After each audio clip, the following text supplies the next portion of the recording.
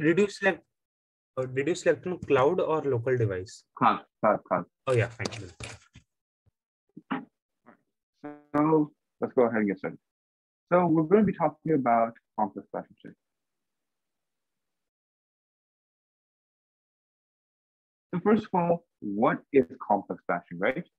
Some people may, does anyone know what complex flashing is? How familiar are you guys with complex flashing? You can either talk out loud or put in the chat.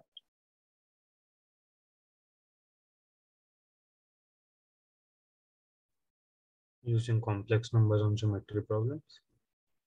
That's exactly right. So you have a geometry problem, right? Let's say you have a triangle, just like that. And you have a circle. And you want to prove that, let's say the orthocenter right here, the geometry perpendicular, like this.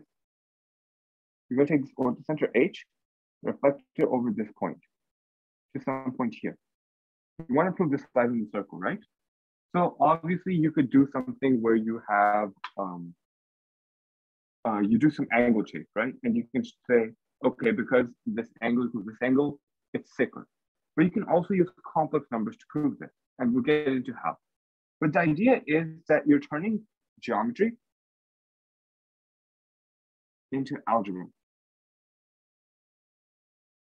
And this is key for a lot of problems because geometry can be hard sometimes, right? There's a lot of theorems that you have to learn if you're trying to do everything synthetically. Whereas algebra, it's you have a few equations and you're just trying to solve them. Much simpler. But even though I'm saying it's much simpler, there's still a lot of things that you have to keep in mind. Give me 1 second. No, we don't have to do it. So what do you need to complex flash? Well, that's a good question. First of all, you need to identify whether you can complex flash the problem. Some problems are just plain not complex flashable. For example, if you have a problem that says you have n circles, right?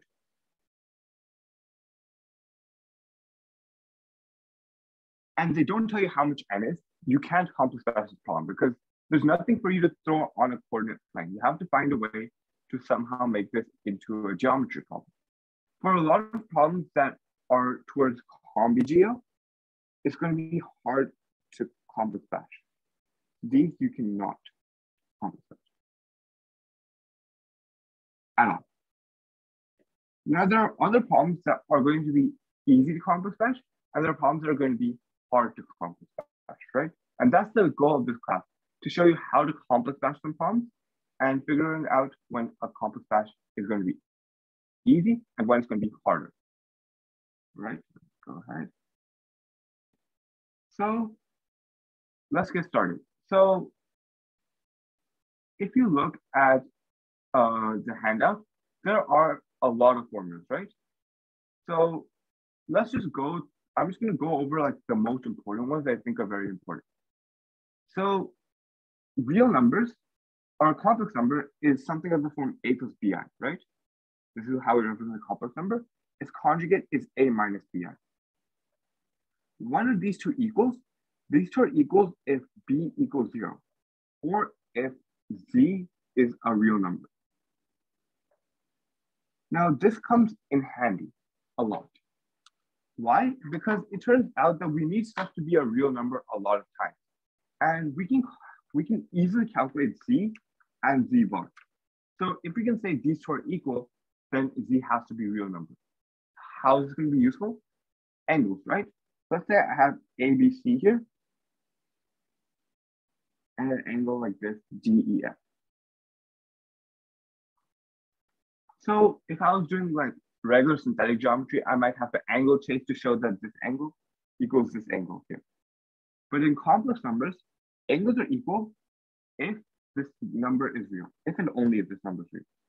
C minus B over B minus A over F minus E over E minus D.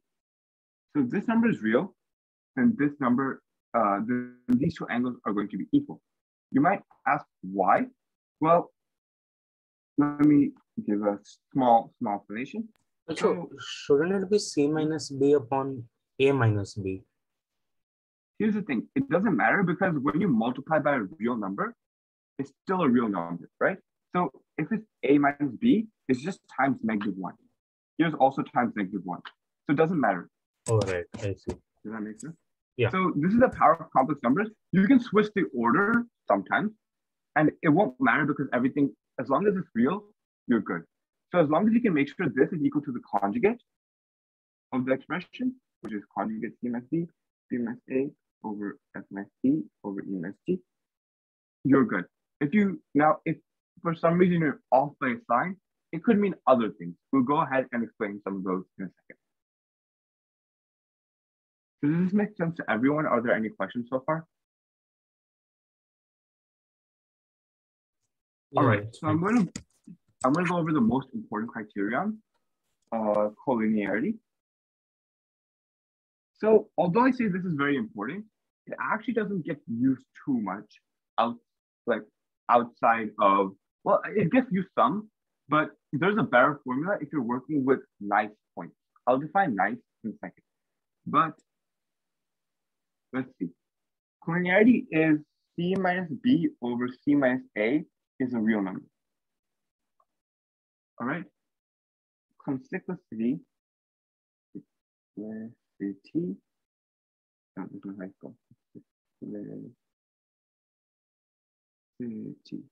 There we go. This is, so you have a cyclic quadrilateral, and this is true if and only if a minus b over a minus c over d minus b over d minus c is a real number. And this is equivalent to, if you look at our angle criterion, angle A or BAC equals angle BDC.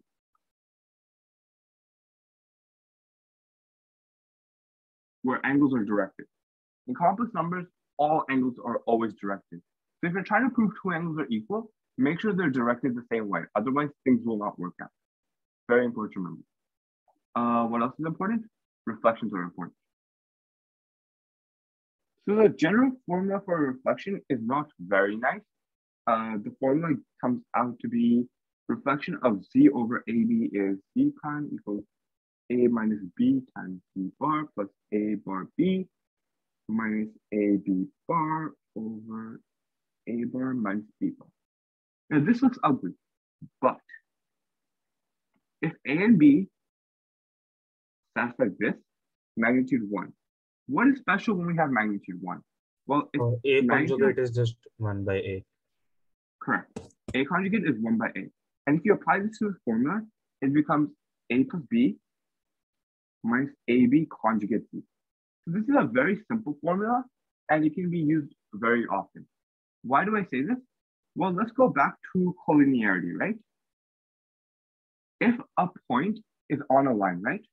Let's say you have AB, and you're going to choose a point Z on this line. If you reflect Z over this line, it should still be the same point.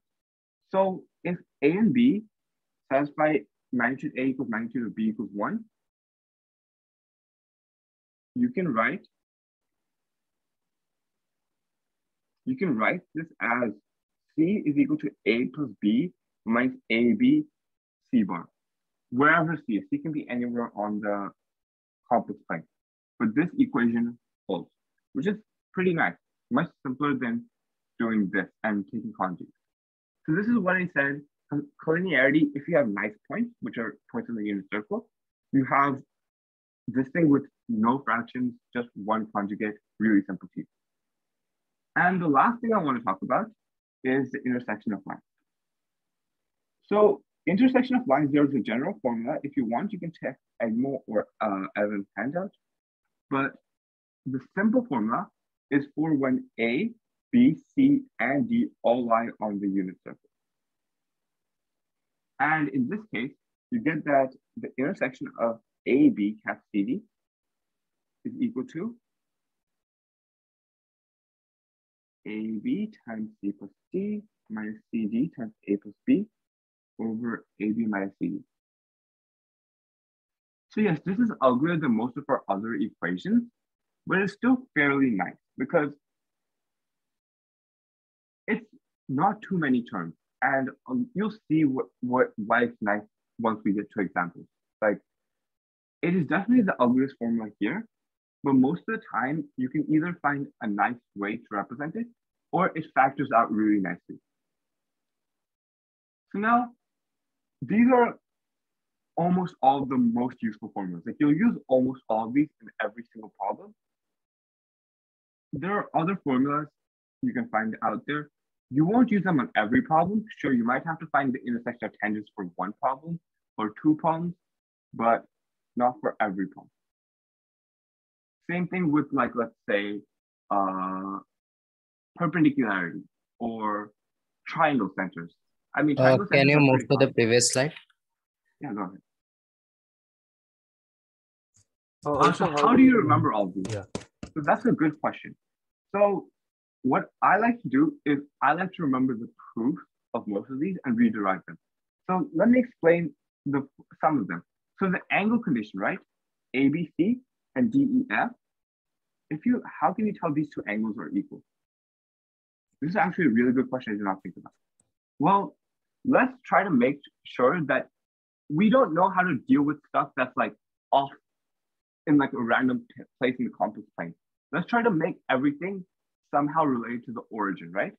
So we can subtract B from all of these points and E from all of these points. So A minus B, B minus B, which is 0, and C minus B. E minus E, which is 0, F minus E, and D minus E. Now, it's still hard to think of, right? Because it's a random angle. Like if I draw the complex plane like this could be a random angle that looks like this. So what I'm going to do is I'm going to rotate. How do I rotate? We can divide by C minus B. So that sets this to equal 1. So now this gets transformed into the real axis here. So this line becomes the real axis here. And this line becomes some random line here. And now we can see that if you have two angles that are equal and you transform them in this way, then the second line has to overlap, right? It's impossible if the second line does not overlap. So when we divide by C minus B and we divide by F minus E, these two lines have to overlap, which means that one is just a scaling by a real number of the other, which is why you need this quotient to be a real number. Does that make sense? That's a quick way you derive the angle condition that will give you conspicuity and collinearity. Reflection, there's actually a very simple proof. I'm going to ask you to refer to Amol for that because actually I can show it probably.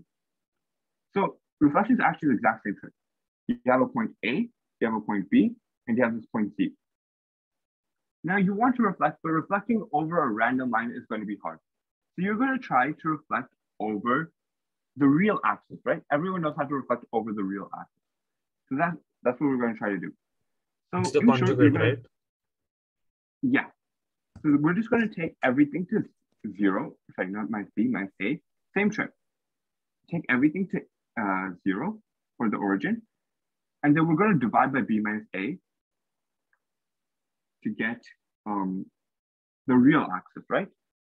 So now we have Z minus A over B minus A. The figure looks like this now. You have, this is a new value of A, which is 0. This is a new value of B, which is 1, like this. This is your line AB, and this is your point Z here. So you're going to reflect this to a point Z prime down here. And you get Z prime is equal to Z minus A over B minus A.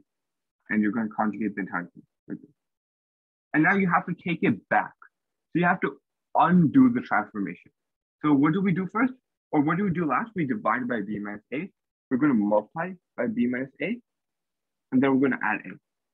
And when you expand this, that's when you're going to get whatever complicated formula we had over here. You're going to get this complicated formula up here. And if you plug stuff in, you get this nice formula. By the way, this nice formula down there is pretty nice. You can pretty easily remember. And for the last one, which is intersection of lines, I personally just always rederive it because it's much easier that way. So as I said, if points are on the unit circle, you have the very nice condition, A plus B is equal to AB Z bar plus C. and C plus D equals CD Z bar plus Z. So you can just subtract these two. You can find what Z bar is, and you can find what Z is. Does that make sense? Yeah. Also, something to note that might come in importance is Z bar is actually nicer in terms of intersection of lines than Z if numbers line the unit circle. In particular, Z bar is like A plus B minus C minus D over AB minus CD. So I'm foreshadowing a bit, but we'll see actually a problem in which it's nicer to use Z bar because this thing is degree 1, right? You're not multiplying anything. Well, the formula for Z is of degree 3. So this is more complicated. All right. So now let's talk about tricks because anyone can say, okay, I'm going to assign this random point a complex number A, B, C, and I can try bashing. But things are not going to work out very nicely, as you'll realize. So what are common tips and tricks? So the first thing is there are two very nice figures in complex numbers. The first is the real axis, right? We already saw some when we were deriving these proofs, right? If you have the real axis, figuring out if a point lies on that is really easy. Figuring out reflections is easy. A lot of things happen when you have the real axis. The second thing that's nice is the unit circle. We already said when things have magnitude 1, conjugate Z is equal to 1 over Z. Here, conjugate Z equals Z. So these very nice algebraic relationships makes our computations much simpler. And this is why we use them. So in a problem, it boils down to, can you choose a good value for one of these two? Also, a third honorary thing that I should include is the origin. Because when you have a 0, if you can set a point to 0, almost every equation becomes very, very simple, right? So that's what we're going to try to do. We're just going to try to make sure, if we can, just make something 0, and hopefully it works out.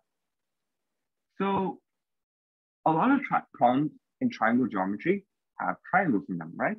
So it's very common to set this circle, the circumcircle, to be the unit circle. Why? Well, if you look at the formula for triangle centers, you can see that a lot of triangle centers are pretty well defined.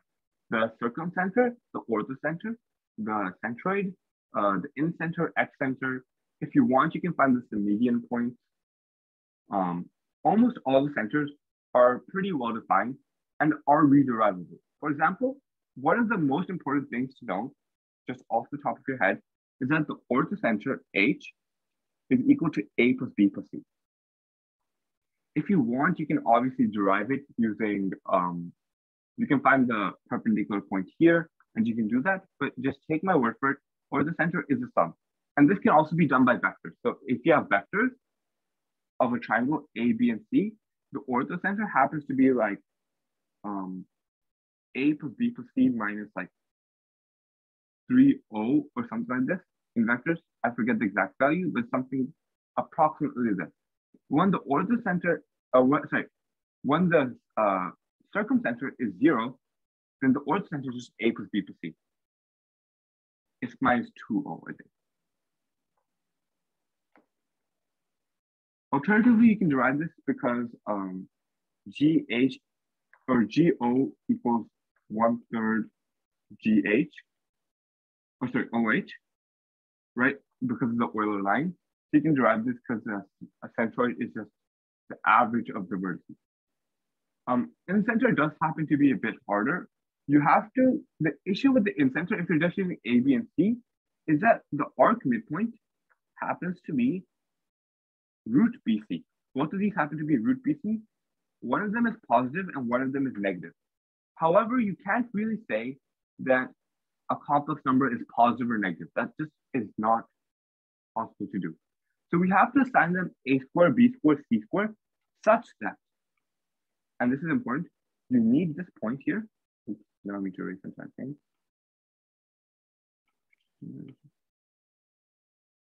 You need this point to be,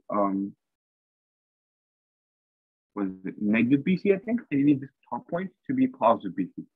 Then you can say the incenter is minus AB minus BC minus CA. This is the incentive. Why Very can't the important lower point formula. be plus BC?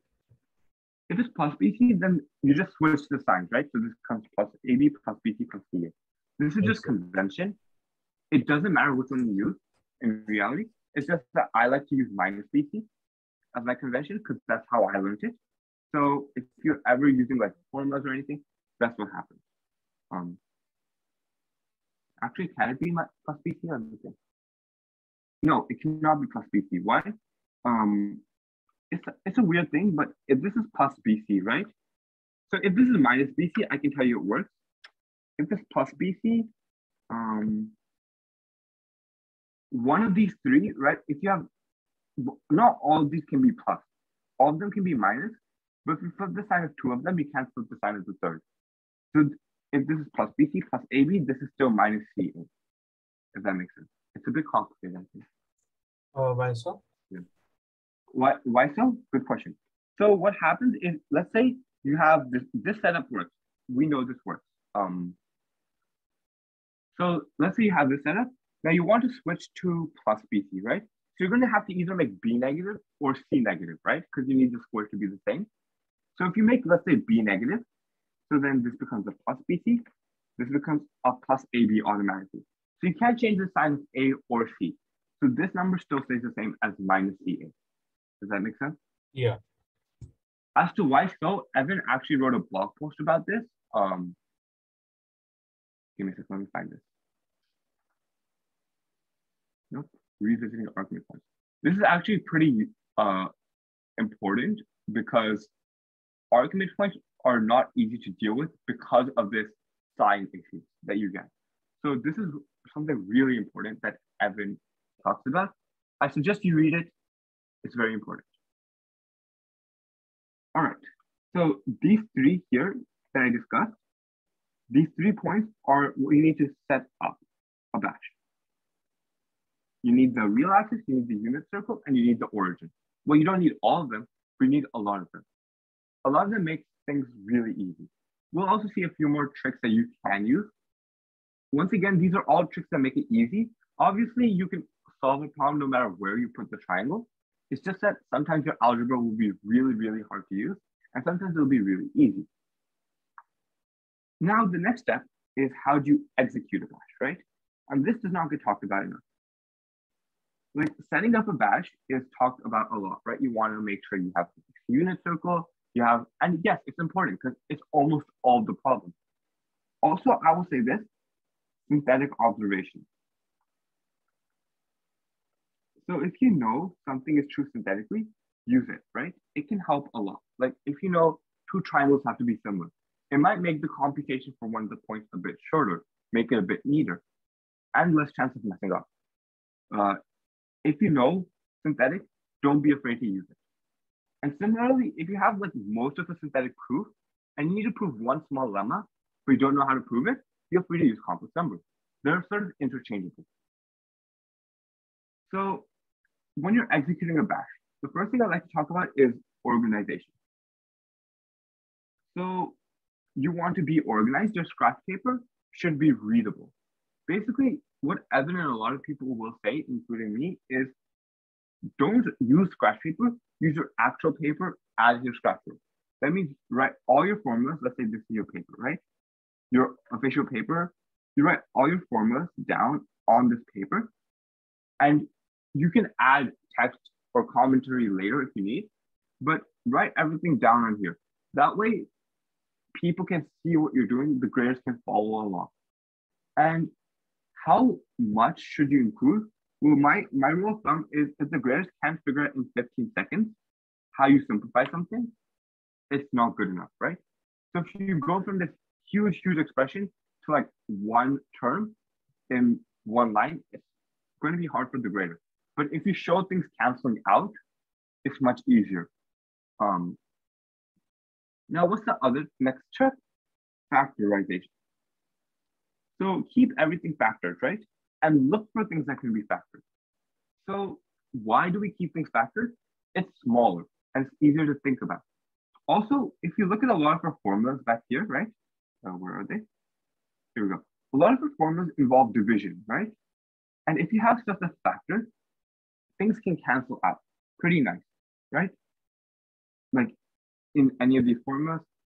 So factoring never hurts. Like if you need to expand, you can always expand back again. But if you have something that's expanded and you need to factor it, it's not always trivial to do so. So what can we do? Well, let me just go over the next trick, which is self-conjugating expression. Now, this one does not get talked about. You will hear people tell you about organization and factorization, but this is a trick that helps you, or I think, helps make a complex dash much easier to do. So you're looking for things that conjugate to roughly themselves, right? So self-conjugation is a fancy way of saying, is this a real number?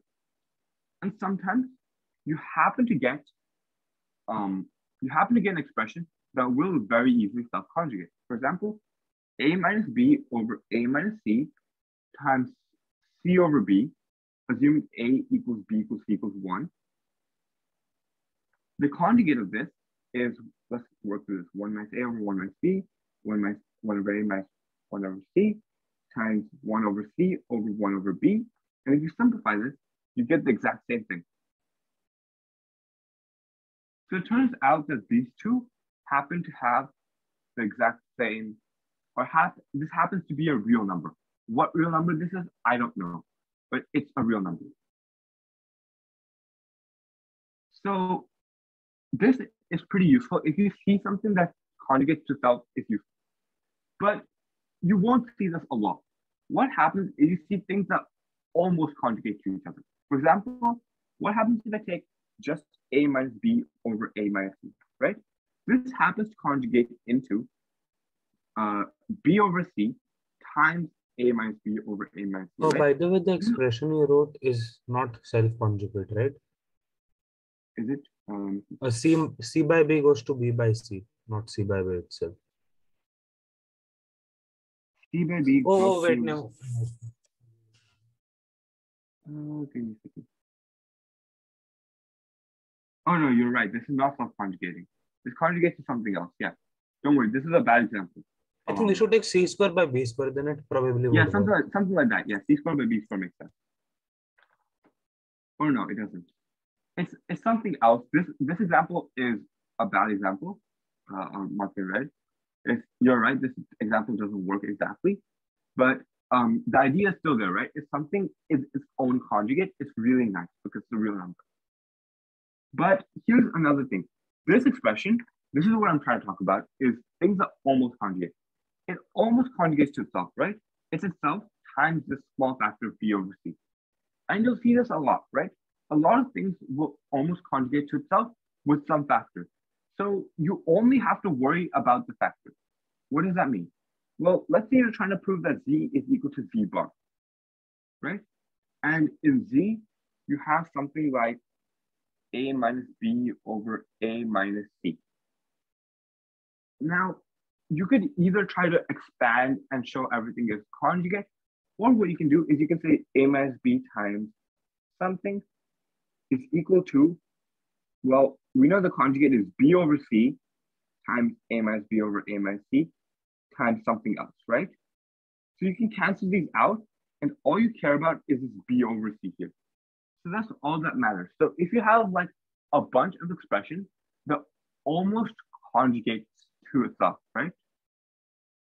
Like if you have a squared b minus ab squared, the conjugate of this happens to be what? Like a squared b minus ab squared over a cubed b cubed, right? This almost conjugates to itself. So you only have to worry about the factor of 1 over a cubed b cubed. And it's not exactly, it might not be obvious why this is helpful right now, but I'll tell you, it'll make a lot of calculations much simpler. For this, I'm just going to go ahead and dive right into a problem, and you'll see where all of these tricks come into play.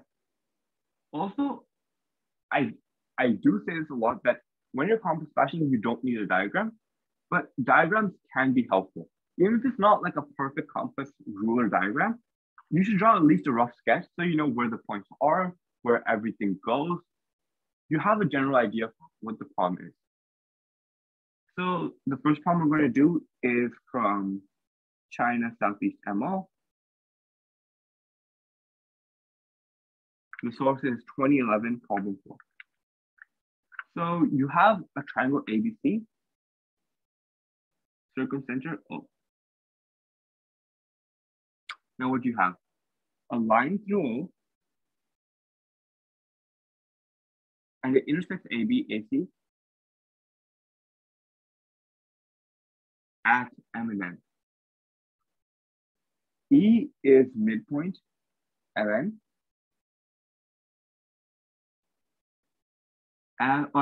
MC. And this is in the handout, by the way, it's the first walkthrough. F is midpoint, MB, and what else is there? You want to prove angle FOE equals angle BAC. All right, so why does this look easy to accomplish? Well, let's think about this, right? ABC circumcenter O. So we're going to set this to be the unit circle, right? These are 3 points of the unit circle. A line through the origin is somewhat nice, right? Like most lines through the origin are just of the form KZ, where K is a real number. However, it's going to be a bit hard to deal with this. We'll talk about how we're going to deal with the line in a second. Midpoints are pretty nice, right? Midpoint is just the average of the 2 points. So E is just going to be M plus C over 2. F is going to be M plus B over 2. Really nice. And the angle condition, it might be a bit hard to work with, but it's not going to be too ugly. We can still do it. So once again, how are we going to talk about this line? This line is something important. So I'm going to go ahead and underline this. So can anyone tell me a really nice line in the complex plane? Euler line? No, in the complex plane. Euler line is very nice, but MN doesn't have to be the Euler line. If I draw this, this is a complex plane, right? And we put like ABC here, some triangle. What is a really nice line that you know a lot of properties about? Real axis. Perfect. So we're going to set MN to be the real axis. And why is this going to be nice? Well, MN being the real axis means that we can use complex intersection with the points 1 and -1, right? Because this line defines the real axis. So we can find M and N using the complex intersection formula. What it also means is that these points are now, we don't have to find some algebraic relationship between M and N, right? The fact that M, N, and O are collinear is already written down in here, right? This fact is already written down because you know what M and N are. This makes it much easier when you're executing the complex dash, because otherwise, if Mn is an arbitrary line, you can probably say Mn bar equals M bar N. This is collinearity with M, N, and O. And you could probably use this and you could complex dash it, but it's easier if you set this to be the real axis. So another tip I did forget to mention is symmetry. And this is saying, all right, if we look at this problem, E and F are the same thing, but you switch B and C, right? So we only have to calculate E and F comes automatically. So we don't actually have to do any of the math for that. So let's go ahead and let's see what M and N are. So I'm only going to calculate M and E, and F, we're just going to switch B and C, and we're going to solve that. So M happens to be, well, let's calculate. M is the intersection of AB, right? So this is A, B, and the line from 1 and -1. So let's go ahead and plug them into this formula for all the way back here. Complex intersection down here.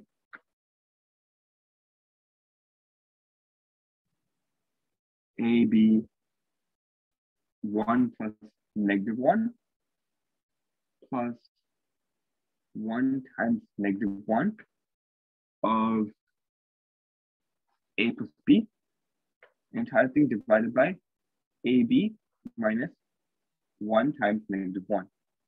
Now, what does it simplify to? Well, the numerator simplifies to 2ab plus, minus a minus b. Wait, no, not 2ab, 0ab. There we go. It simplifies to minus a minus b minus, this should be, give me a second, this should not be a minus. It's a minus cb, right? So, swiping this one. This should be a minus here. So it's a plus b over ab plus 1. Does this make sense to everyone how we got what m is? Yes. All right. So now E is just the midpoint of MC, right? So if we calculate E, it's A plus B over AB plus 1 plus C, entire thing divided by 2. This is A plus B plus C plus 2ABC over 2 times AB plus 1, right? So now what is F going to be? Well, we said F comes by switching B and C. So F is going to be A plus B plus C plus 2ABC over 2 times AC plus 1. So does it make sense how we got E and F?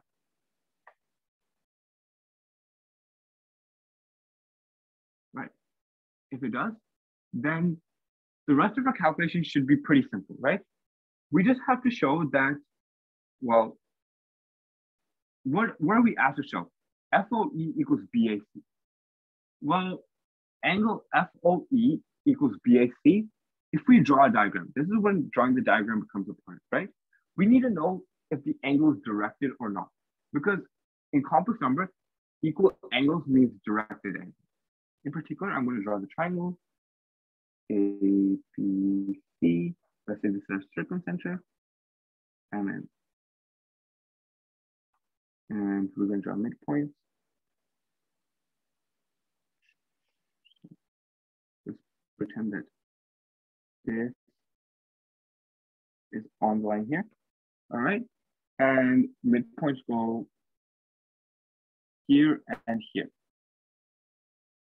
So FOE, although it doesn't look equal in the diagram, FOE and BAC are in the same order, right?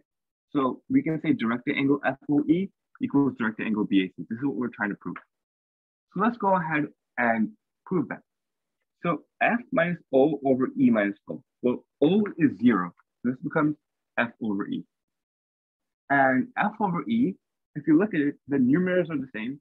So it's just the ratio of the denominators. So it happens to be 2 times AB plus 1 over 2 times AC plus 1, which is just AB plus 1 over AC plus 1.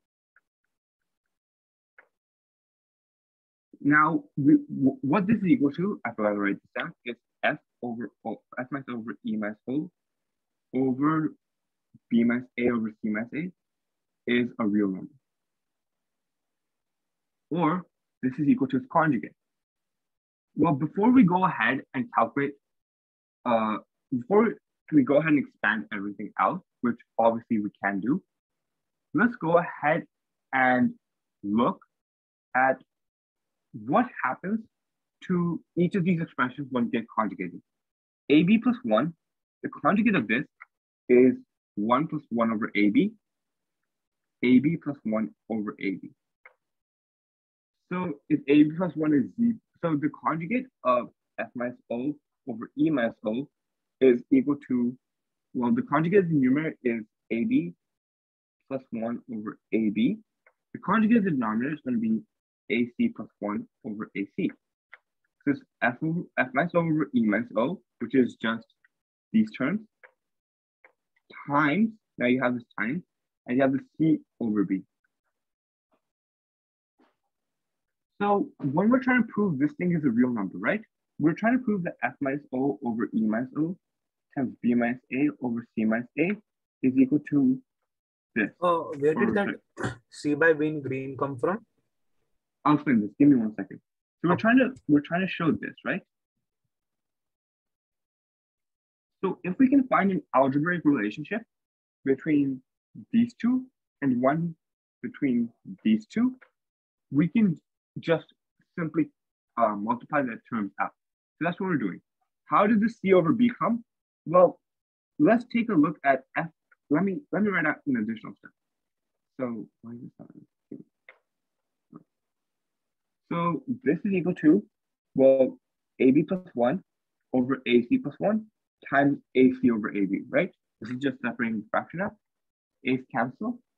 This is going to be equal to our number from up here. These two are equal. So it's F minus O times E minus O times C over B. Does that make sense?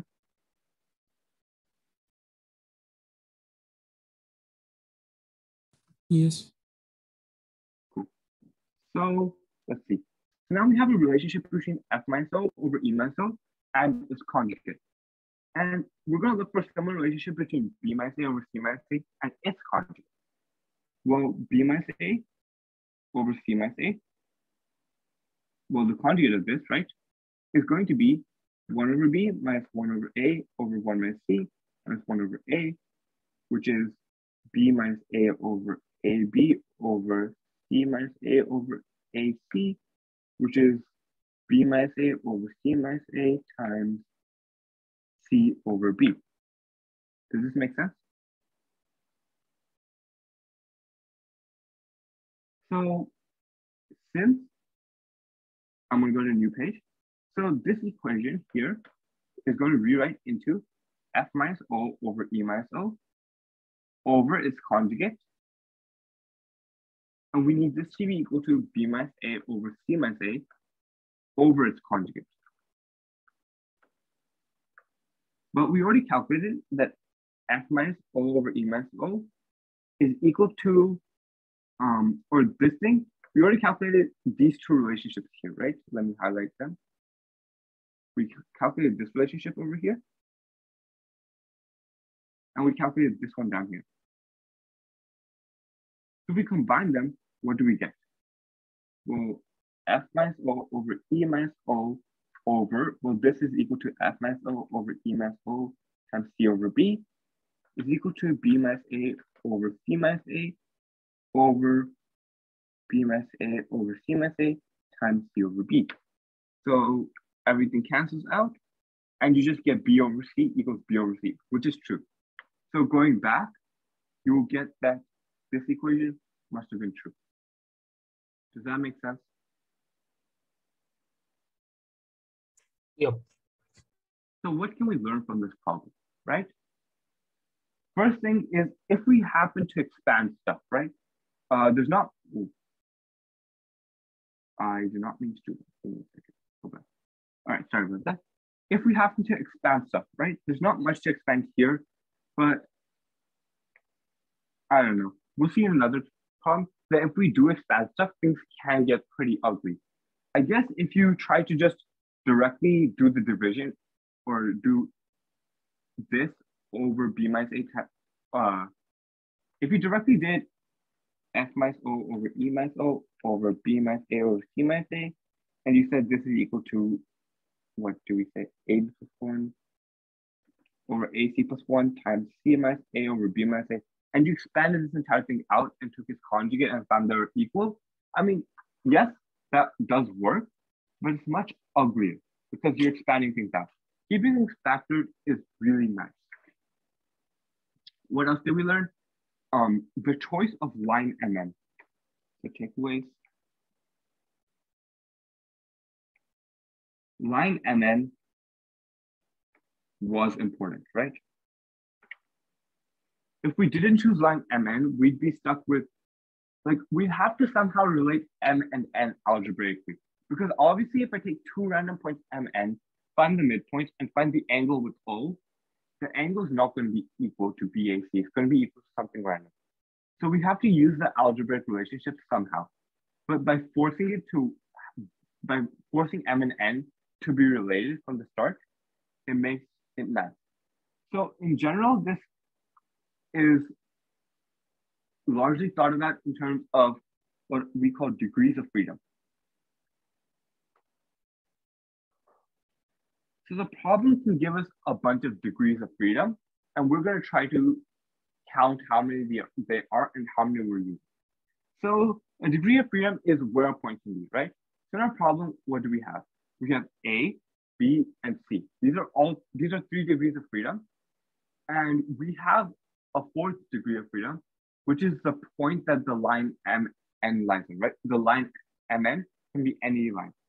So when we're setting our unit circle, we're using 2 degrees of freedom, right? Because we can still rotate the triangle however we want. So in particular, if I set like ABC up like this, and I'm going to rotate it by like 50 degrees, some ABC that looks like this, as long as like the angles are the same, the problem still remains the same. The computation still remains the same. However, sometimes you can find a nice rotation such that this point lies on the real axis, right? Something like this. Or something nice happens. Like in this case, our line MN becomes nice. So this is really useful when you count the degrees of freedom. If you ever want to rotate your unit circle, it's useful. This is probably easier in complex batch than synthetic. I actually forget the synthetic solution to this. I'll think of it and let you know if I remember this. I don't think it was really that bad. You just draw a quadrilateral and you win.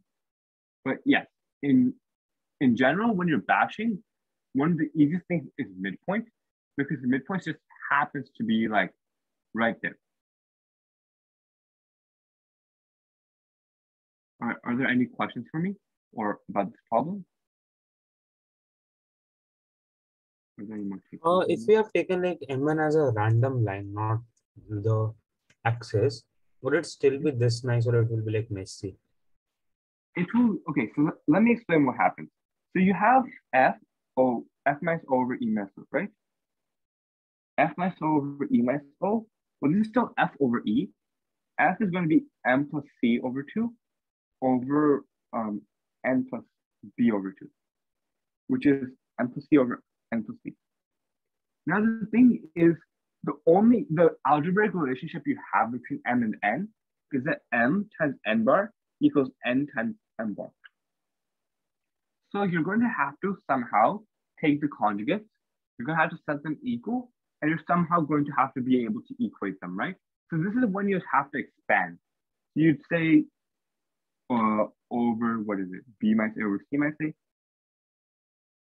You take this, you're going to have to expand it, and then you're going to have to substitute this thing in so that you can cancel stuff out. And if you cancel enough stuff out, it should turn out to be a real number equal to the conjugate. So I'm not saying it's not doable. It's most definitely doable, but it's harder in general.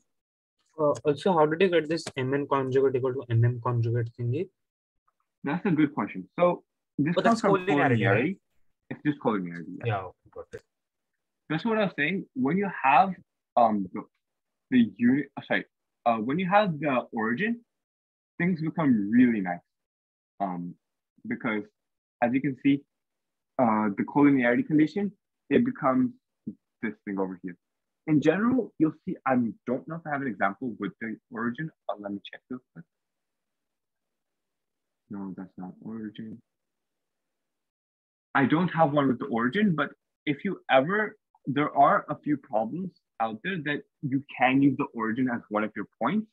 And when you use the origin as one of your points, it becomes much easier to do. In that case, like when we use one point as origin, can we do like, let's say ABC is a triangle and we use A as origin. We can take B and C on our unit circle, right? You can take B and C on a unit circle. However, the thing is that when A is also in the unit circle, it adds a bit more symmetry to the problem. And it also makes stuff nice, right? Now, the issue with A not being on the unit circle is that the circumcenter is not nice, which means the orthocenter is not nice.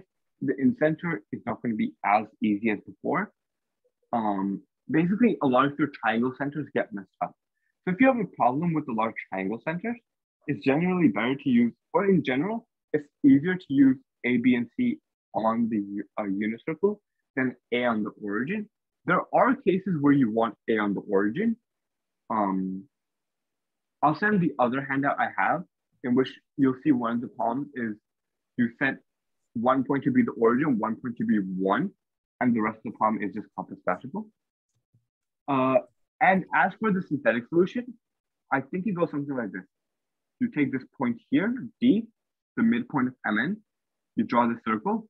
These 4 points, O, F, E, D, are going to be cyclic. And that should be enough to prove it. So yeah, the proof is much harder, right? Complex numbers is much nicer. You don't have to draw in any random midpoint. You don't have to find any cyclic quadrilaterals. You just go ahead and dash. All right, let's go ahead to the next problem, which is Amol shortlist 2018 G4, I believe. Okay. So let me just quickly write down the problem. A, B, C, D, E, F, cyclic hexagon, circumcircle, omega. Triangle ACE, BDF, same orthocenter. What else do we have?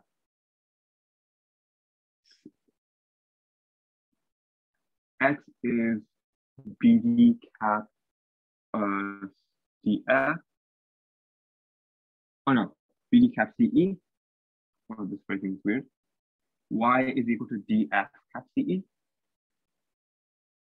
And you want to show that this circumcircle of DXY and perpendicular to CE through A, these three share a point. All right, so why would we use complex numbers in the first place? Well, let's take a look. Omega is a circle, so we can set A, B, C, D, E, F all to be points on the unit circle. Now, ACE and BDF have the same orthocenter. The formula for orthocenter is nice, A plus C plus E, and this is equal to B plus C plus F. So this is pretty simple, and yes, you might be thinking, okay, maybe we have to use something that simplifies, but this is pretty simple for relationship. I think it should be good enough. How do you know if a relationship is good enough?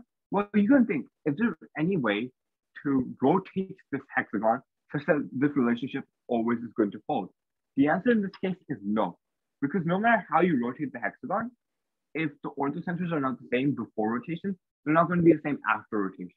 So saying something nice to be a good line doesn't help. Like, you can set the Euler line if you wanted to be the real axis, but it's not going to give you anything substantial. So we're just going to keep this in mind. Now, we know the formulas for complex intersections, so we can find X and Y. But the issue is circles. We don't have any formula for circles, but we do have the formula for cyclic stuff, right? We can show something is cyclic pretty easily. So we can do that. Like when we are doing computations, suppose we haven't set a real axis yet, and say while computing, we can just say that there are a lot of A's, and then can we just assume that A lies on the real axis, and since it lies on the unit circle, we can just take it to be 1 because everything is just rotation. Yes. So if you want, obviously this assumes that you haven't assumed, like, let's say another point equals 1, right? But if you haven't done any assumptions other than the unit circle, you can always, in the middle of the complex batch, you can always rotate, right? This is equivalent to, like, in geometry, you're going to say, now you prove a small lemma, and then you say we're going to invert, right? Or we're going to take a spiral similarity. Yeah. Think of it like that. You're just taking a rotation to make stuff simple. It's the same thing, basically. Yeah. Okay, makes sense. So you can say it wherever you want. So now what do we have? We can find the perpendicular also pretty easily, right? Or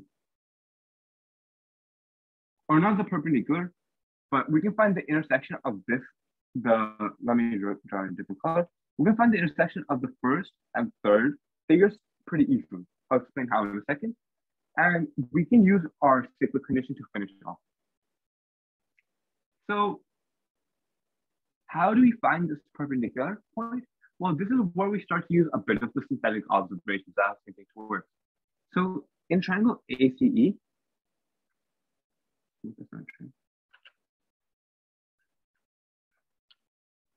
if I'm drawing this perpendicular, right, and this is the point P, P is actually the reflection of the orthocenter over the line CE, right? So the orthocenter is A plus C plus E. So what's P going to be? P is going to be, well, by formula for reflection, C plus E minus CE H bar. Now the C plus E minus CE times H bar is just going to be 1 over A plus 1 over E plus 1 over C. Now, this expands to C plus E minus CE over A minus C minus E. So this just happens to be minus CE over A. Does that make sense? Can you tell again how was P defined? It's like the intersection of AH cap circumcircle, right? P is AH cap circumcircle, right? Which is also reflection of H over CE. Yes, and that's how we do it. Obviously, if you wanted, you could find P by saying P lies on AH and it has magnitude 1, and you could do that. Obviously, it's much less nice than just using reflection. So the reflection doesn't actually make the problem like easier to solve, but it makes it quicker, right? Now you have really nice formula that comes from like 4 lines rather than like 10 or 15 lines of complex factors. So while it isn't I bad, have one doubt. Yeah, go ahead. Why did we define P here? Like, so P, we're trying to show that these 3 things pass through 1 point, right? So we're calling this point P. This is a problem. Show that these 3 things pass through 1 point. This, the circumcircle of, let me draw a diagram. So this is what you have, right? A, C, E, B, D, F, B, D, F, right, like this. And then you're taking B, D, and D, F with C, E, so this is X, Y. And you're trying to show that the circumcircle, and this perpendicular line all intersect at 1 point. This is what the problem's asking to show. Does that make sense? I see. So like it obviously. So this is our point P. So we're going to say P is the intersection of the perpendicular and the circumcircle. And we're going to show P lies on dxy because we know nothing about dxy, right? Yeah, all right. So we calculated P is equal to minus CE over A, which is really nice, really simple, right? It's very small, easy to work with. So now we have to compute X and Y. Now, I'll just compute X and Y. We can replace B with F. Remember, that's the thing we can do. So X is going to be, well, by complex intersection, I'm just going to write out the formula, minus CE B plus D over BD minus C. All right, so now obviously we could probably, we could probably solve it with X here and Y being equal to the, whatever the symmetric value is, right? Where you switch B and F. But this looks kind of ugly, right? This is like your BDC, BDE, and none of these terms will actually cancel out, which is probably pretty annoying. However, if you remember something I did mention when we were talking, what is this? Here you go.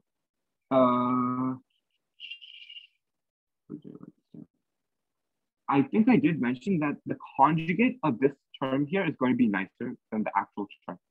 The conjugate happens to be, where did I write this down? Here we go. This is a conjugate, right? The conjugate happens to be much nicer because the terms are much simpler in the numerator. The denominator is the same. So let's go ahead and try to use that. So this is a trick that you can use. Also, this conjugate is when points lie on that unit circle, right? Sorry, can you repeat that? Yeah, all the points have to lie in the unit circle. Yeah, okay.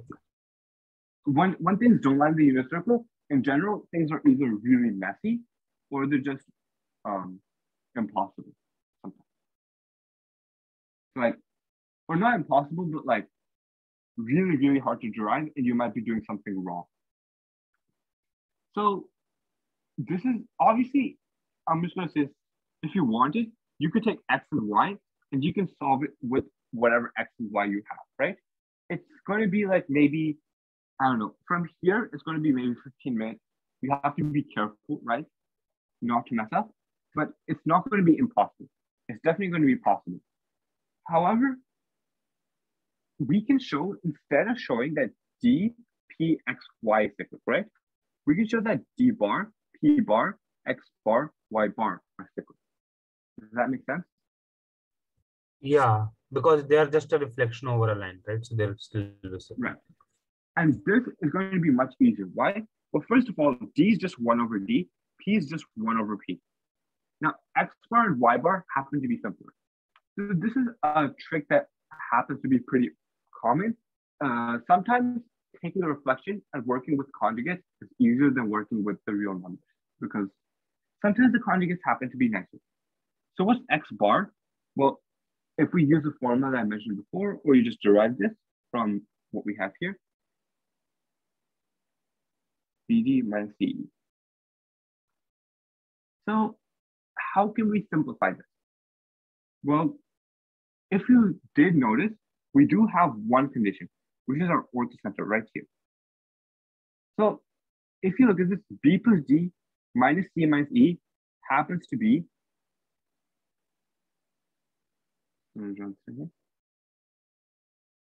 this happens to be F minus A, right? So this makes this even simpler, which tells us we must be doing something right because we keep on getting simpler expressions to work with. Also, we can just remove CE to get term in A and P because we'll be dealing with that only, right? P. Yeah, you can remove one of the terms if you wanted. I'm just gonna leave it like this. The reason is because, well, you can leave it like this, you can leave it like this. At this point, I know how much calculation it takes because originally I did not notice this trick, but the calculation is not going to be bad either way. The calculation is still going to be pretty easy, no matter which way you do it. So even if you didn't notice right now, it's still doable. So it's going to take roughly the same time. It might take like maybe a few more minutes, but not like 15 to 20 minutes more. So what does concyclicity mean? What does this thing concyclic mean? Well, it means X minus D over X minus R over X this is equal to same thing with Y. What's R? Sorry, P. I used R in my hand now, which was okay. So there we go. So if we can show this, right, this is just angle, right? So if we can show this, we're done. But now here's where I say the word symmetry is so useful. X and Y are just like you switch B with F. So in any formula for X, for any computation that relates to X, if you switch B and F, you get the same thing that relates to Y. And D and P don't determine,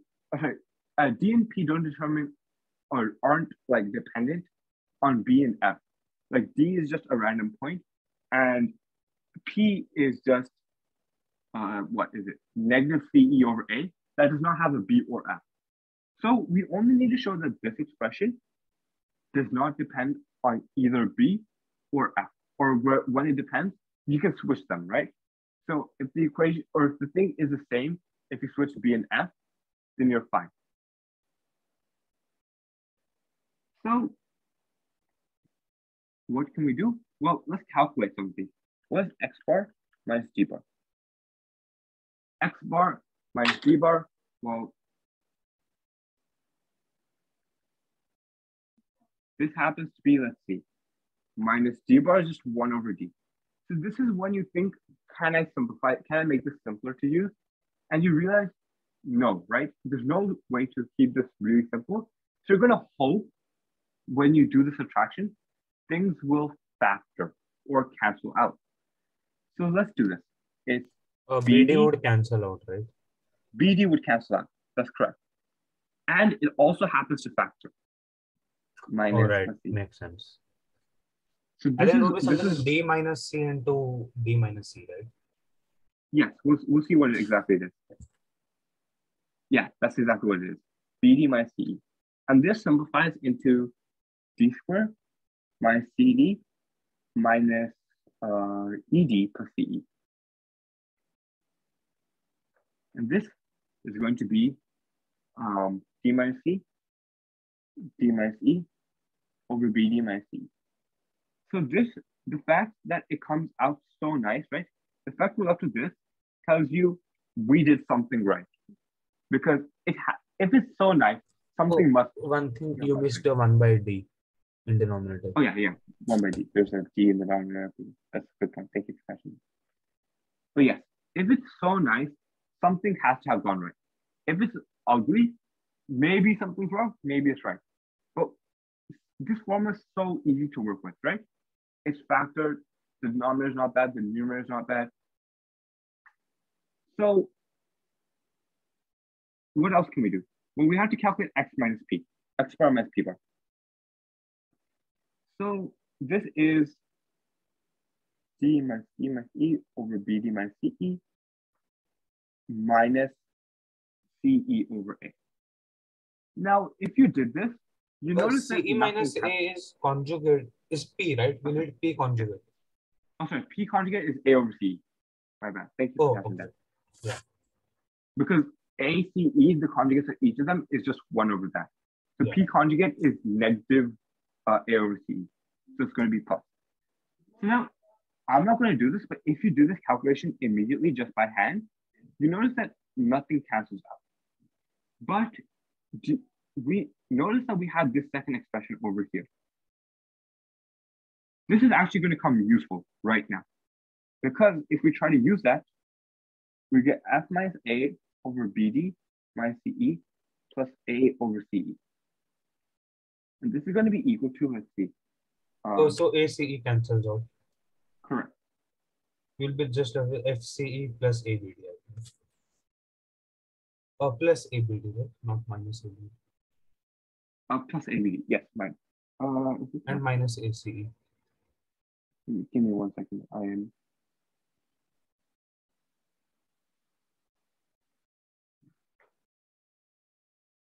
Did I do something? Oh, I think that should be A minus F. Because A plus C plus E equal to B plus D plus F. Not F minus A, X conjugate. Oh, yeah, sorry. That's where I'm going to say. There we go. Sorry about that. It should be A minus F. Now that makes sense. There we go. That's why it's wrong. This is A minus F over this. And that's when things will cancel out. So you get this to be minus ACE minus BDF. So this happens to be, is there a common chunk? ABD, no, this should be CEF. What do we do? This is ABD minus CEF over BD. Oh, times BD minus CE. I can't forget that. Oh wait, what did I do? This is my bad. There we go. So we have this, right? We have these two formulas here. So we need to show that when you divide them and then divide by their conjugates, it's symmetric in D or B and F, right? So we need to show that X minus D over X bar minus D bar, you divide this entire thing by X minus P over X bar minus P bar is symmetric in B and F. Now, obviously, if you try to expand or multiply or whatever, it's going to be like a huge pain. So let's do that same trick with stuff that conjugates to almost itself. What happens if we just compute x minus d over x bar minus d bar? So we're going to take the conjugate of x minus d, which we all know this is going to be x minus d, right? But we know that conjugate of x minus d is equal to this.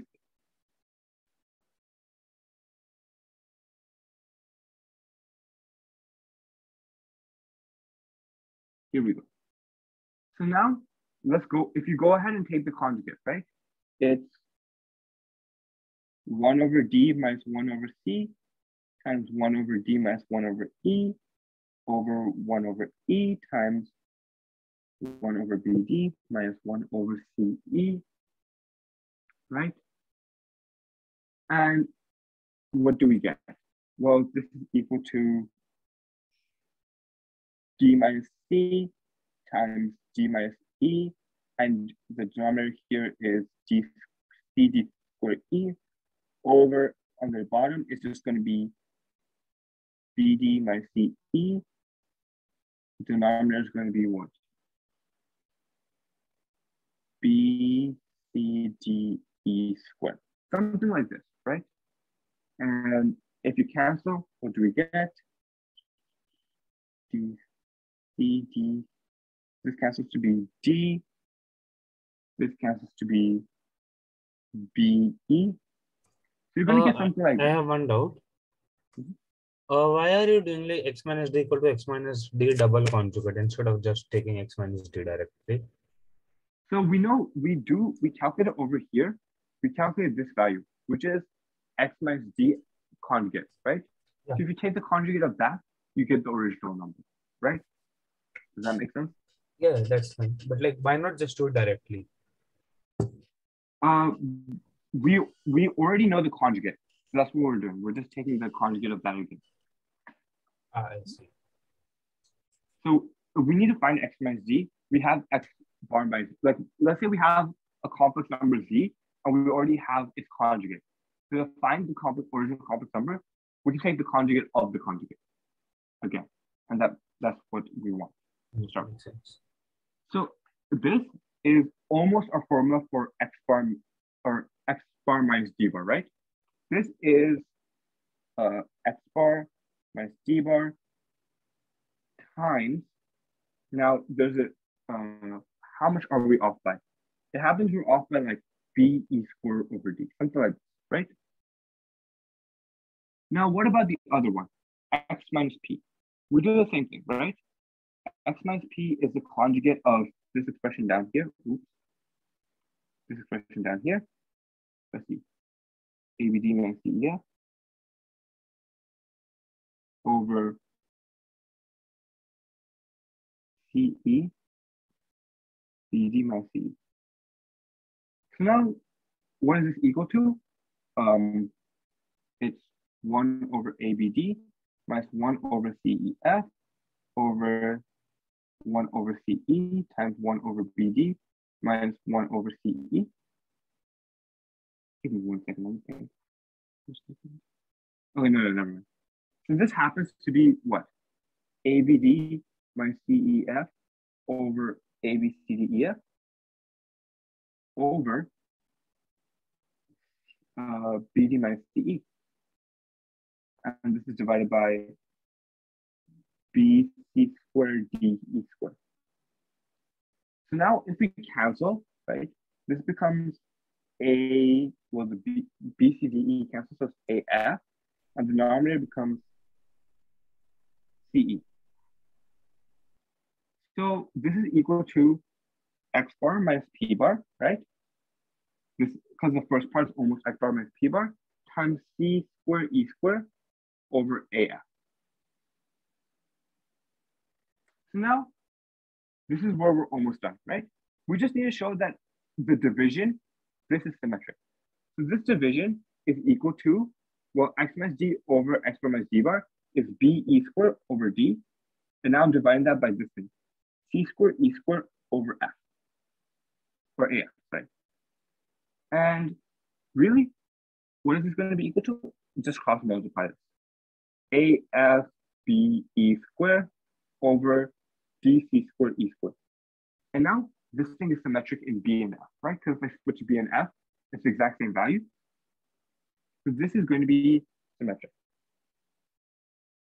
So we're done. Does that make sense to everyone? Yeah. Also, this was quite clean, I think. This is quite clean because this is why I say exploit symmetry.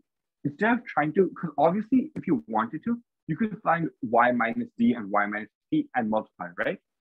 But if you're only looking for symmetric stuff, then things become really, really simple. So what are the takeaways? How do you get the idea of taking x minus d equals conjugate of x minus d? So you already have, so how do you get this idea? Good question. So you already have some number, right? Some number, let's say conjugate z, and you need to find the original value of z. So let's think of this in terms of a plus bi. Conjugate of z is equal to a minus bi, right? So, and z is equal to a plus bi. So if you want to go from here to here, you just take the conjugate because it switches the minus into a plus. Alternatively, if you didn't notice that, what you could do is you can show, I did mention that we could also show that these 4 points are cyclic, right? What I did here, this is a condition for x, d, p, y cyclic. But this I could show instead by saying d bar minus x bar over p bar minus x bar over the conjugate of this. So the conjugate of d bar minus x bar over p bar minus x bar. And you want to show this is symmetric instead. Because it shows these 4 points are symmetric, and this is just a reflection over the real axis. Does that make sense? Yes.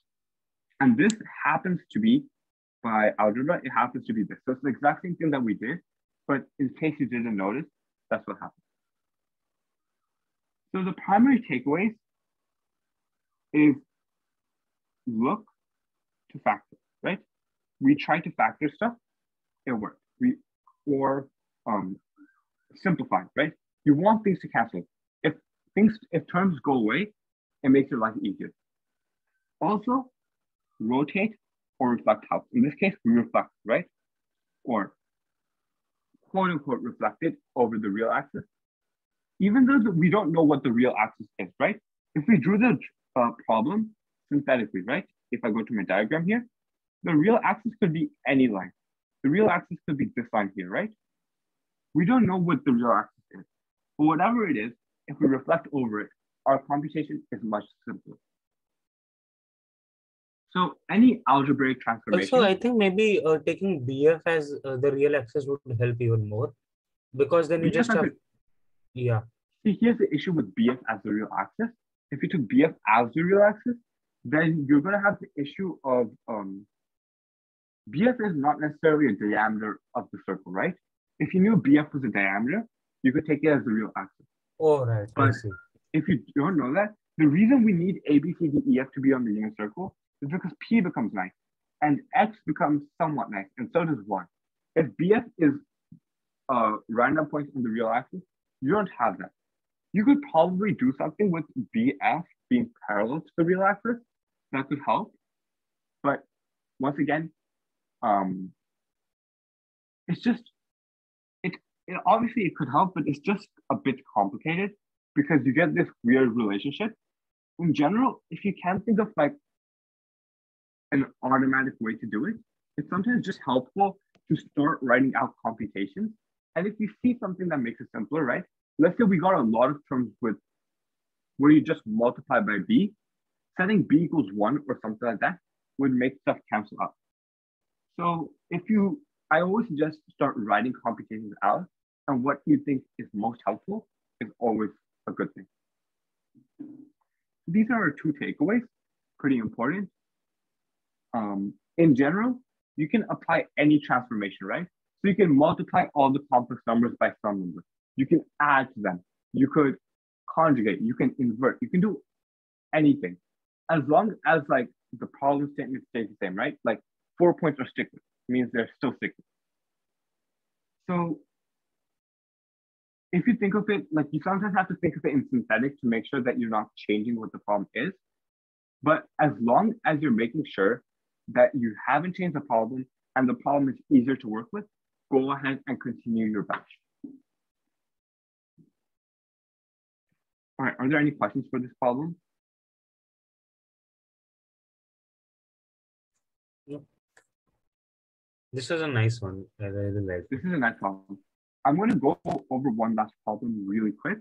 Let's see how quick we can do. This is also from Amol. As you can tell, Amol has a lot of complex batch problems. So you have triangle ABC for the center H. And this is a nice problem. Also, can you give like because, 2-3 minutes to try it? Yeah, I'll give you a few minutes to try. P, comma Q, Y, 1 circle, diameter, A. Actually, there's a, I'm actually going to ask you a few questions instead of having you just try it. And M lies on PQ for the center.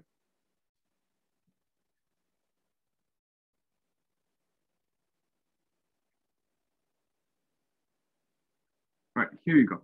So I'll draw a quick diagram.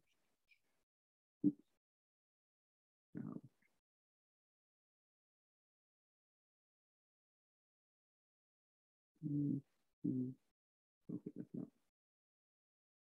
not somewhat accurate. Oh, P and Q are random points, right? Oh, MPQ On the quality. circle. Yeah. Okay. But you need M, the midpoint of BC, to line on the line PQ. So,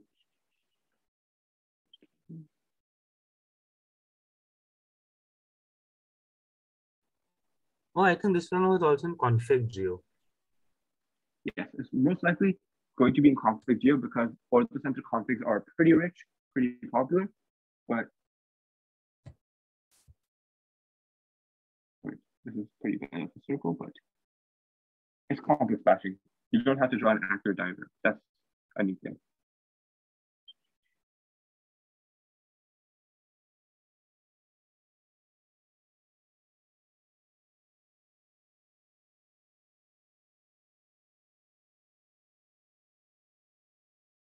PQ and the orthocenter is going to be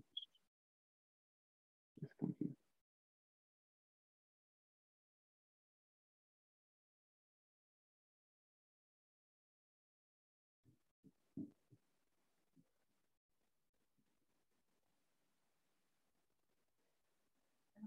All right, so while you're starting, so we're going to try, obviously, this is a complex batch test. You can do this synthetically, as with all geo problems that have been proposed to almost any practice. But let's look at it from a complex batch perspective. So how are we going to set up? Let's take care of the setup. What do you think we're going to do? What circle do we want as a unit circle? Does anyone have ideas? Like as usual, if we try to set up ABC as the unit circle, then the issue is like orthocenter of AQP, which we need, won't be A plus Q plus P. So that's not correct. So yeah, but what do you think? Also, yeah, if we set ABC as a unit circle, then we know circumcenter of that circle APQ, which is just midpoint of AH, which is nice. And then you mentioned the relation that orthocenter minus 2 times circumcenter is just A plus P plus Q. So I think we can use that then. So you're onto something. That's correct. But once again, you did mention that the orthocenter is, so you can obviously do it that way. I'm just going to be completely honest. I didn't actually think of that. So that's pretty clever. And yes, that would definitely work. Now, what if, I'm just going to throw this out here. What if you try to do the same thing, but set APQ to be the unit circle? Now, why am I going to say APQ as the unit circle? Well, can you define all the points in terms of that circle? Let's see. So we know APQ, right? H is obviously going to be the A antipode, right? It's just going to be, so this is A, this is P, that's Q. H is equal to negative A, right? APQ unit circle. Shouldn't H be 1 by A, like conjugate of A? Conjugate of A is a reflection over the real axis. This is a right. reflection over O. So this is negative. Okay. It's not very clear because my diagram is kind of bad, but the center of the circle is here. So I'm going to call the center O. All right. Or sorry, let's call the center N. There's a reason. So now, okay, so I said we're going to choose APQ as a unit circle. Now, if APQ is a unit circle, and I'm just going to draw the circumcenter in here somewhere. Let's say the circumcenter lies of ABC. So that's circumcenter of ABC. Oh. All right. So we need this point here to lie on the circle. So let's call this point. Can you repeat which point to lie on which circle? We need this point here, the center I'm going to call J. We need J to lie in the circle, right? Oh, okay. So how can we do that? Let's say we're taking APQ as a reference circle. So how can we do that? Well, obviously we could try to find the consequent condition, right? But does anyone know anything about the line OM and the line AH? Can someone tell me the relationship between them? They're parallel. AH is twice of OM. There we go. That's perfect. AH is twice of OM and they're parallel. So in particular, this thing over here is a parallelogram, right? NHMO. Yeah. And this is going to be very useful. Why is this going to be useful? Well, if NHMO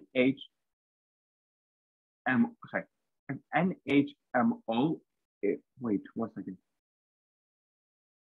Okay, never mind. And so if NHMO is something nice, then we can just say O is equal to N plus M minus H, which is N plus M plus A.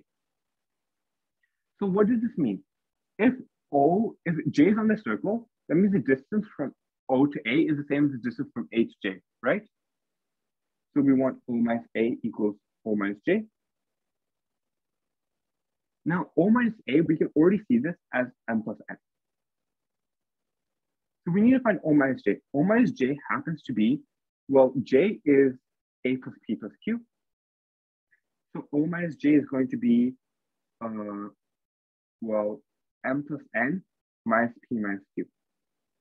So we need to calculate, well, N is actually 0. So this boils down to showing M is equal to M minus P minus Q. Does this make sense to everyone so far? Yes. All right. So now, here's the issue. We don't know anything about B and C, right?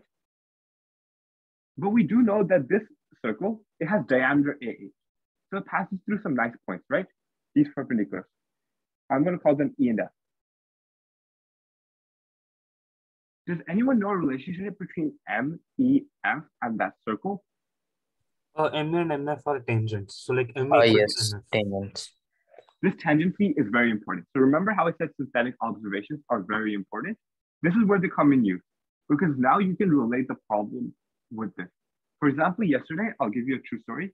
I was trying to complex batch this one problem, right? So I kept on making synthetic observations, right? I eventually solved it with complex batch. And then someone told me that my complex batch was actually completely synthetic. Basically, if you make enough synthetic observations through complex batch, you can actually sometimes solve the problem synthetically. This root won't solve it synthetically, but it's pretty nice. So M, let's call this E and F, right? So M is the intersection of two tangents. Two tangents have the formula 2EF over E plus F. This is the formula for two tangents. If you want a derivation, the simplest one I can think of is the following. You have the unit circle, right?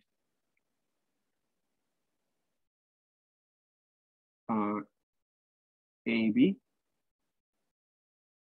and you draw the tangents. This point is going to be the inverse of the midpoint here. The midpoint is A plus B over 2. This point is going to be its inverse, which is 1 over A plus 1 over B. 2 over, sorry, it's 2 over A plus B conjugate. This is a formula for inversion. The inversion is a map that sends x to 1 over x squared. So this is going to be like 2ab over a plus b. A very simple way of deriving the formula for the two tangents. But either way, however you derive it, if you don't want to use this, Evan probably has the derivation in Amol or in handout. Now we have this formula, 2EF over E plus F. So this is going to be, M is going to be 2EF over E plus F, which is equal to, well, magnitude of E and F are 1. This is 2 over E plus F.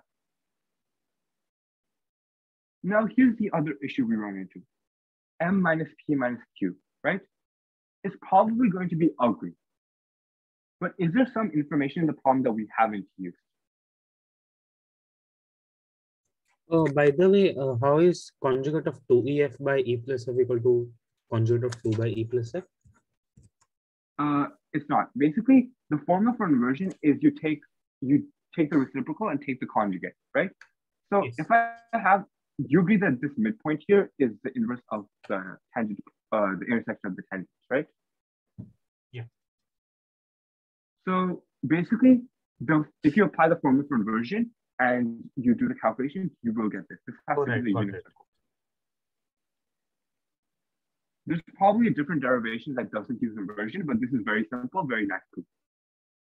Like for that, you So- can also like think of it as AA intersection BB. In that, Yeah, this is AA. This is very true. I forgot this proof. AA intersection BB. Obviously, this does take more computation. I don't like computation, so I like the inversion proof. But yeah, it works, right? All these proofs will end up working no matter how you prove it. It's just some will be longer than others. In reality, in a contest, I will rederive this using the inversion, but you can rederive it however you want, or you can just memorize it. But is there something that we haven't used in the problem? Because M minus P minus Q still looks ugly. Is there something that we haven't used yet? M is midpoint. Oh no, we have used that already. Yes. We use M as mid. We actually got rid of B and C, right? Because B and C Yeah. play nothing or not useful. We can get rid of that. P and Let's Q do lie easy. on the unit circle. We haven't used that, I think. We haven't used that, but there's no place to use that right now. Let's cross out what we use. ABC or the center A, please use that. M is midpoint BC. P and Q lie on the circle. We haven't used that yet. Or the center, or we're trying to prove this. So we're going to cross this out. So we either can use this, or we can use M lies on PQ. So what does M lie on PQ mean? Collinearity, right? Or we can use reflections. So I like to use reflections because once again, I mentioned the formula is simpler. Collinearity also works. Reflection says only that, works when like Q is the midpoint of PM, right? no, reflection is, I'm saying that the reflection of M over the line PQ is M. Oh, I see. Okay. So this is just a shortcut for collinearity when you have 2 points in the unit circle. I didn't mention all the way back here. Where is this on? I mentioned that it's sometimes easier to use the reflection formula over the collinearity formula when you have unit circle because it's nicer. You don't have to actually do any algebra, right? You directly get a relationship. If you use collinearity, it's actually the exact same thing, but it might take you like 1 or 2 more steps. I'm teaching, so I'm just going to give you the shortcut. You might, when you're doing complex bash, you might be like, okay, I'm going to use collinearity and expand. That's fine. That's up to you. But here, I just like to show the shortest thing. Also, this is not too unnatural. That means you can probably figure this out. So M happens to be, well, on the line PQ. So it's P plus Q minus PQ M bar.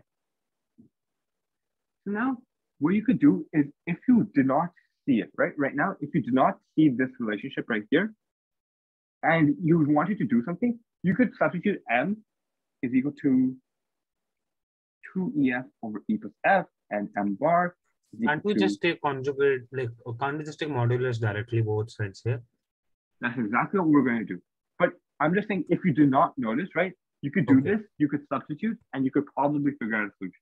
But Pranav is right. Then still we have like P, Q, E, and F, right? That's just, I guess, more messy. Wait, let's take a look. We already calculated N is just 2 over E plus F, right? This is we calculated. So we need to show what M minus P minus Q is. Well, this happens to be minus PQ M bar. Now, let's go ahead, look back at our information. Let's once again go ahead and cross out what we haven't used. What's left? P and Q lie on the circle diameter AH. What does this mean? It's just Magnitude P, magnitude Q, 1. This is equal to magnitude M bar. Now, magnitude M bar has to be the same thing as magnitude M, right? If you're reflecting over the real axis, the distance from the origin does not change, right? So we're done. Because these two are equal. All right. Yes. Yes. Yes. So this is really small, really nice batch, right? And yes, Pradhan's idea where you can say, we know the circumcenter, so we can find the orthocenter. That also would work. But this is a solution that I found. And it's pretty short, right? And pretty nice. Yeah. Are there any questions? I had a question not related to complex batch. Which one do you like more, complex or barycentric? So let me explain. So complex numbers I like more in general because complex numbers are easier to work with. Basically, when you have a triangle center, right? If you look at most of the formulas for complex numbers, they're quite simple. So the circumcenter is normally 0. The orthocenter is A plus B plus C, stuff like that, right? But once you get more than one circle, it becomes hard to use complex numbers. Or when you have like a length relationship, right?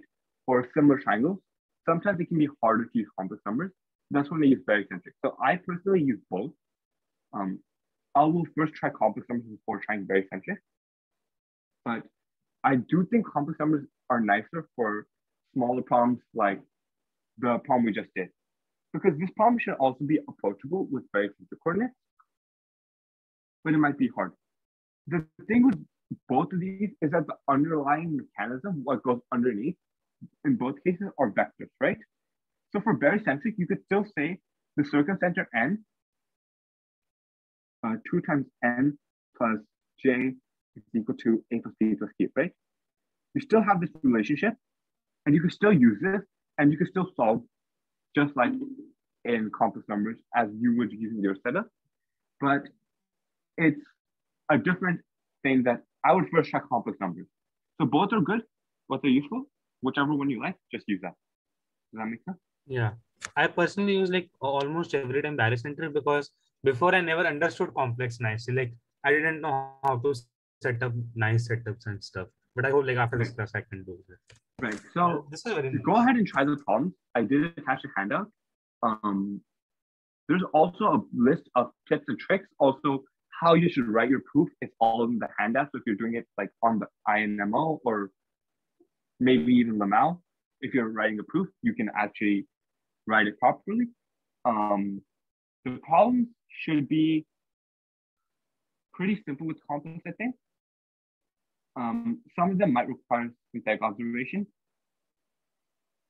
Yes, repetitive. But yeah, I think you should be able to solve at least the first few of the easy problems should just be directly complex, like no need for synthetic observations. Maybe a few later ones need to synthetic observations, but they're good practice in here's either a unit circle or here's something, and they're good. Can you do BGW complex? Yes, you can most definitely do BGW complex.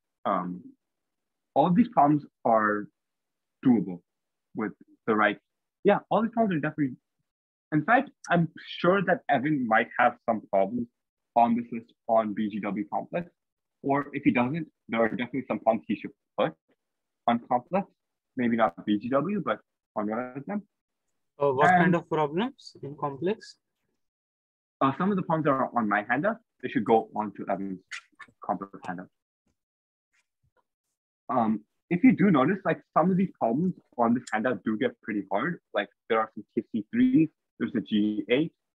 And this just shows that like complex numbers are just that powerful because they don't care about like the problem number. They just care about like how can you set it up and how well can you execute it.